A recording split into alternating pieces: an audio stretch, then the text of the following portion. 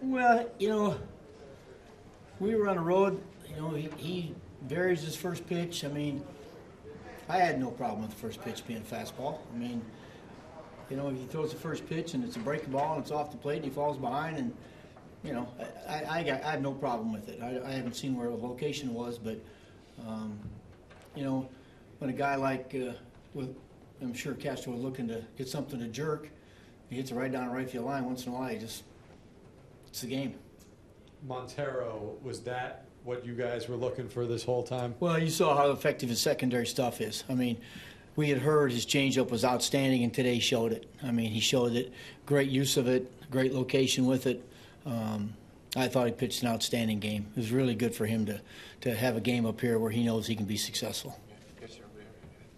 I guess piggybacking on that, if DeGrom does come back to the rotation and Montero spends a little time in the minors before returning, is this a good send-off for him so that he knows he can succeed here? Yeah, no doubt about it. No doubt about it. It's, I mean, he no matter what happens here in a few days, certainly he's got to be very happy with the way he threw today, and his confidence has got to be pretty high.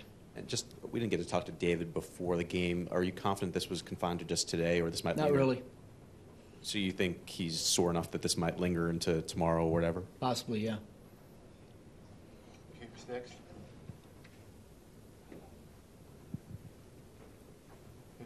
Did you see some of the things that him and Dan were talking about in that bullpen session, show through today? Well, I think what they really worked at, number one, was, again, the reports were that, his secondary pitches had been pretty effective, and we haven't seen that here. And so I know that they worked hard on the changeup and the use of the changeup. He threw some breaking balls in the first couple innings that were a lot better than the ones we've been seeing. So whatever they did to work on that pitch, I thought you put it to use today. Yeah, Steve. Terry, it's fourth game in a row with 4 hits or less. What are you seeing from your team offensively right now? Not much. I'm sure.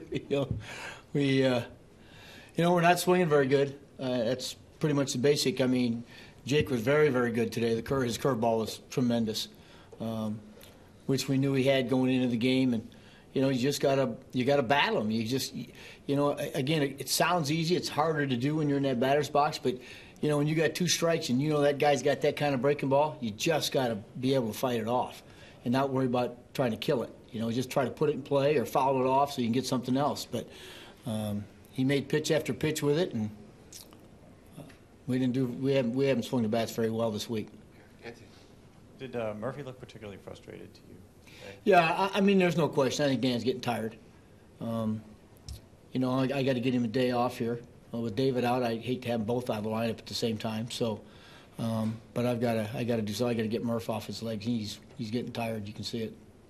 Okay, next, yes, sir. With Montero's high fly ball rate, it seemed like today they weren't able to hit that many balls that hard off him. So what was really working for him? Well, I think his fly ball rate's been high up here. Yeah. I don't think it's high in the minors. And that's why we got a little frustrated with what we've seen, because that's not how he pitches in the minor league. This guy's been a ground ball guy pretty much his whole minor career, and then he comes up here and we see a lot of fly balls. But I think today, because he used the off-speed stuff, he got some guys out front, a little harder to hit the ball in the air, and I thought he threw much more, effective, much more with it, especially, even his fastball. I thought he threw some strikes with it because once they started going up there looking for some off-speed stuff, he snuck some fastballs by guys that he hasn't been doing. Right, you mentioned earlier the breaking balls in the first few innings. He seemed like he had like a tight slider. It was really hard. So how effective was that, and how has he developed that? Well, again, we've heard he has it. Now, the ones we've seen here have been kind of getting you over, that tumbling breaking ball. Today it was much tighter, much better depth to it, much better location to it. When he missed out of the zone, not in the hitting area. So I know that that's something I'm sure that they worked on the other day that, again, helped him out.